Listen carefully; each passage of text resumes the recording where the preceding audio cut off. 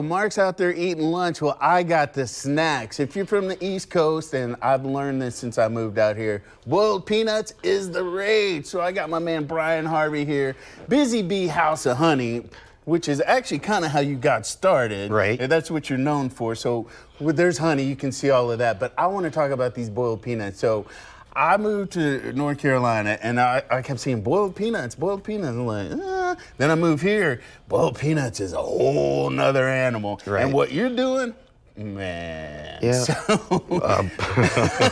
So we're going to talk about Berea, but before we get into all of that goes into that, how many different styles, and give me a little background on what you do, how you came up with this. So with the peanuts, I do regular, Cajun. We do a shrimp boiled peanut that I'll show you a little later. And then the Berea concept. It just came out of nowhere. I love Berea tacos. And who doesn't love tacos, and who doesn't love peanuts? So I didn't even know you could do that kind of stuff with peanuts. I met somebody that kind of introduced me, and then I've seen some of your pictures and stuff, and I'm like, that is ridiculous. Awesome. So, well, there's a honey too, so you can get the peanuts and the honey. But do you have a background in chefing or whatever, or how did this come up? I'm just a chef cook trained myself. All right. Been doing this since I was like 18, and I just love peanuts. Yeah, and that's something, I mean, who just comes up and is like, you know what, I want to make the best boiled peanuts and take the recipes to another level. So with that, I'm looking at all this, like my boiled peanuts, I just throw them in a pot, salt and whatever. I mean, and I'm not boiling peanuts. We've already seen that. But what you're doing, I mean, what all are we working with here? All right, so with the Berea, we start with a variety of authentic Latino or Mexican peppers, like ancho and guajillo. We got some arbol peppers. We drop all of this carrots in there to give it a sweetness, a little bit of meat. Some people use goat meat, but I actually like to use roast beef. So I just kind of like throw that in there. And then we season it up, Sazon and some onion powder, garlic powder, a little white pepper.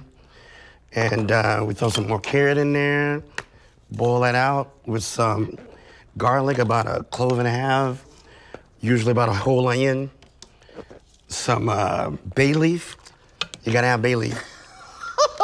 I know it's a lot, but it's worth it, trust me. I'm not hating on it at all. Like, you guys, if you're in the studio, we need some smell-o-vision, because you can smell all of this coming together. But I mean, you were putting in a lot of work and a lot of ingredients and offering people like a whole nother flavor profile. And I'm sure people, when they first came to you, were they like kind of shocked? Yeah, like your colleague, she came up there for just a regular boiled peanut.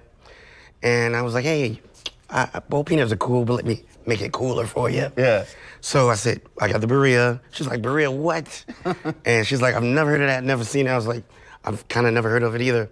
So that's why I started doing it. And anyway, it just turned into this. The flavors are bold, rich, delightful, and delicious. I'll take it. Well, I'm not going to take, I'm going to try it. So, all right, so we got some peanuts over here. Are these up for mix? Yes, okay. Yes. So, got a couple peanuts. This is what I do when I'm out in Nocatee on Phillips Highway. Mm-hmm. This is the shrimp boil for the shrimp boil peanuts. So let's go ahead and get some Berea going here. All right. I just simply add the meat to it. It's been cooking for about an hour overnight. It's been on low, so it's really tender and delicious. We cook the peanuts in the consommé, which gives it a delightful flavor. So I'm getting all of this. I mean, I'm almost like, why do I even want to get to the peanut? And most people don't. Some people say, you know what, instead of peanuts, give it to me on ramen. Oh. So I'll throw it in ramen instead of peanuts. Oh, I like that too. So what we do is take a little onion, green onion, some lime. You gotta have lime for that great flavor. Put a little cilantro in there, break it up real nice. Try to make it as pretty as possible in 38 seconds or less. Wait, hold on. No, oh, wait, I had to find a fork. No. Right. I was like, I gotta be able and to then do it. you can't go wrong with some crumbled queso. It's delightful and delicious. So I also learned from my first boiled peanut experience, you're not supposed to eat the shell. Who knew? Hey. But it's tasty. I mean, so, all right, I'm making a little bit of Get you a little bit of that meat. Right. Try that peanut with the consommé on it. Oops. Yeah, See, that's great. I'm just breaking it down, throwing a little. All right, so I got a little peanut in there, getting in that meat. Yeah. The cheese. Look at all of that, y'all. crazy. All right, so there's lunch. All right. Okay. All right. All right. He didn't practice that. He didn't practice that. Tell them where they can find you. Can they find you on social as well? Yeah, Busy Bee House of Honey. You can look me up or the company up by Busy Brian or Busy Bee House. On Phillips Highway at Nocatee, right before you get to Racetrack Road if you're coming from Jacksonville. So it's really good stuff. We're there. We're making crazy drinks with honey. All right. Well, we're going to revisit you, my man. We're going to talk about that honey and these, but I got lunch. I'm not sharing. We'll have more River City Live right after this.